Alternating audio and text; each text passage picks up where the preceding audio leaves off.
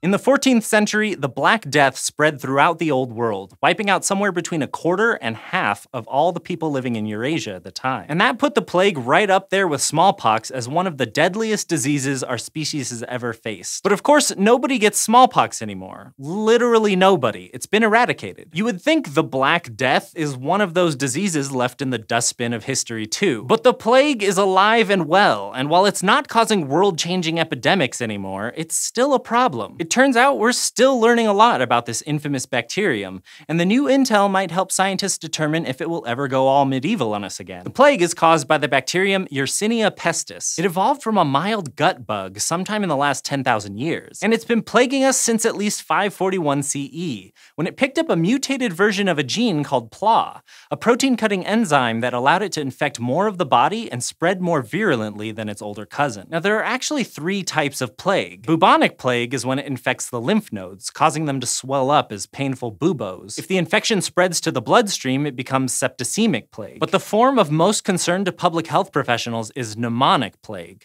which is when it infects the respiratory tract. It's more deadly than the other forms, and it can easily spread from person to person directly because infected people send bacteria-filled droplets into the air when they cough. And that's a big deal because usually the bacteria move around thanks to the help of other critters, called vectors. The plague is a zoonotic disease, meaning it can spread between humans and animals. And while rats are usually blamed for the spread of plague, the actual vectors are biting parasites like fleas, which carry the bacteria in their guts. In fact, a study in January of 2018 suggested that the fleas and lice which spread the Black Death may have mostly been dining on humans rather than frequently jumping between rodents and people. But rodents can get the plague and act as carriers, meaning it can hide in their population while it's not infecting us, something that definitely did happen back then and still happens now. Fortunately, all forms of the plague are treatable with antibiotics. The challenge is catching it in time, since its early symptoms often resemble the flu. And doctors, well, when they see flu-like symptoms, they guess flu before they guess the actual literal plague. So could the plague ever mount a Michael Jordan-style comeback? Well, for people in some parts of the world,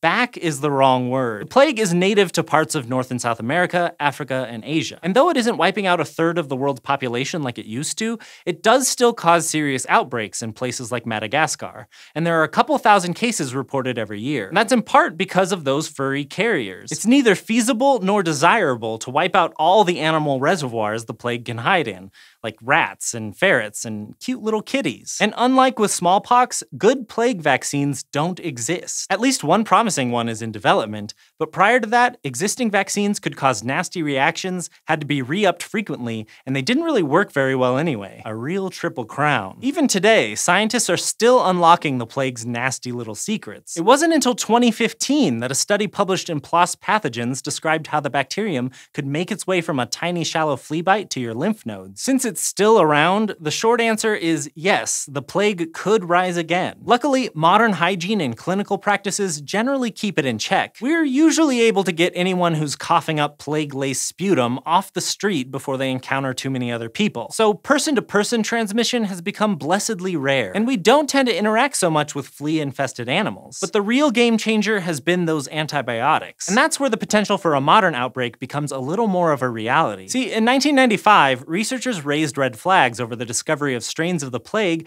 that were resistant to some antibiotics, which would make for an extremely deadly outbreak and is therefore a perfectly reasonable thing to raise red flags over. However, these drug-resistant strains haven't caused much trouble yet. That's partially because it actually seems to be difficult for the plague bacterium to acquire antibiotic resistance. Drug resistance is often transmitted among bacteria on small circular snippets of DNA called plasmids. Plague bacteria have to pick up these resistance-conferring plasmids from another bacteria, but they just don't seem to run into resistant bugs that often in nature. And unlike humans, rodent populations don't frequently encounter antibiotics. So there doesn't seem to be an evolutionary advantage ensuring that the plague bacteria will hang on to drug resistance even if they do pick it up. But if there was to be a global pandemic, it would most likely be from a resistant strain, or from one modified for bioterrorism. There's actually a really long history of using the plague as a weapon. Armies used to catapult corpses over the walls during sieges to help thin the defenses. But doctors, scientists, and military personnel have plans in place in case anyone does try to modernize that strategy. And anyone who would even consider such a thing would be violating several international agreements. Short of these two scenarios, a 21st century Black Death-like epidemic is pretty unlikely. That doesn't mean the plague isn't a problem for the thousands of people who do catch it every year. But fortunately, by developing better vaccines and continuing to study the bacterium responsible,